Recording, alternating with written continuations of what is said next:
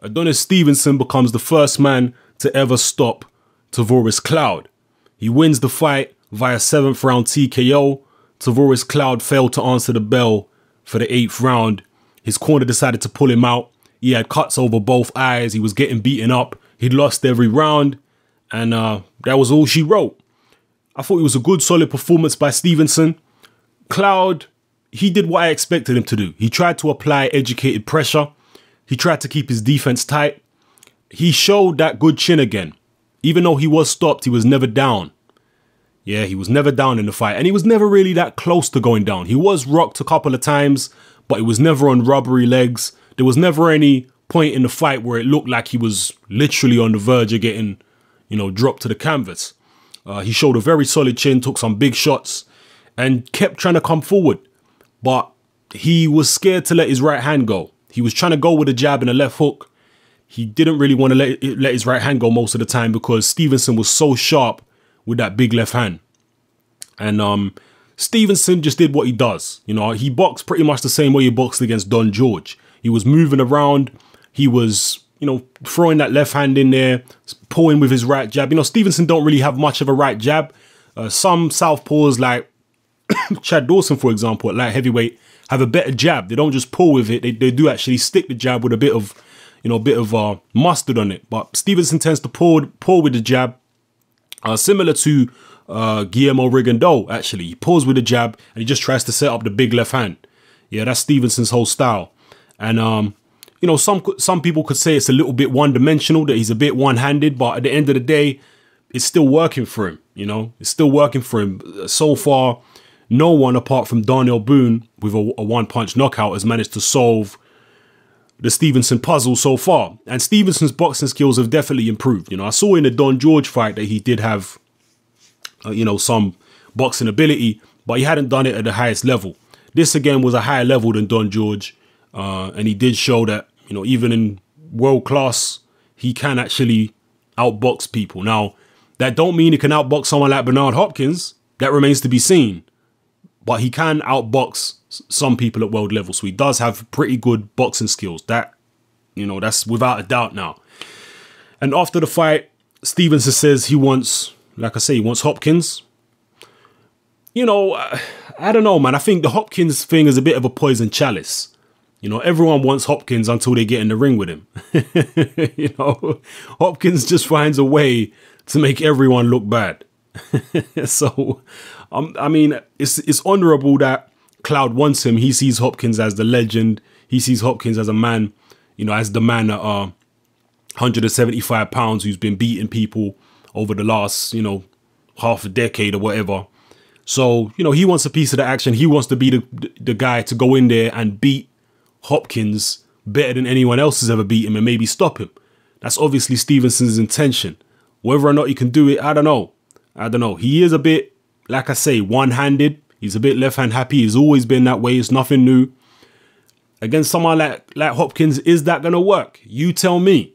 You know, if that fight gets made, we'll talk about it, you know, as and when it happens. But next up for Stevenson is his mandatory Tony Bellew.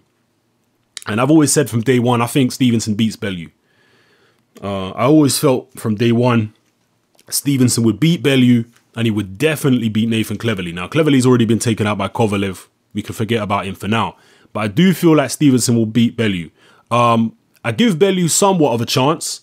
All right, I do give him somewhat of a chance, but I just feel like Stevenson's reach is going to be a bit too much. You know, I talked in my pre-fight video about the difference. Well, I didn't actually talk about the difference, but I highlighted that there is a difference between reach and arm length.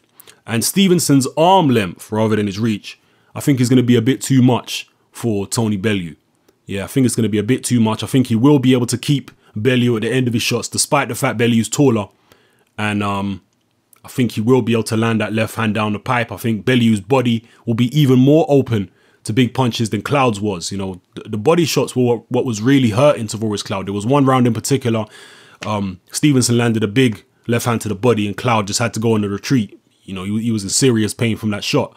And Bellew being a taller guy, I think his body's going to be even more vulnerable to that left hand from Adonis Stevenson. So I think Stevenson will win that fight. Apparently that fight may even take place this year. I hope it does. You know, I'd like to see Stevenson back in action. He's an exciting fighter. Even in a fight like that against Tavoris Cloud, where he was schooling Cloud in there, outboxing him, he still made it exciting by throwing big shots. You know, every time a big shot landed from Stevenson, the crowd was like, ooh, you know, oohs and ahs from the crowd.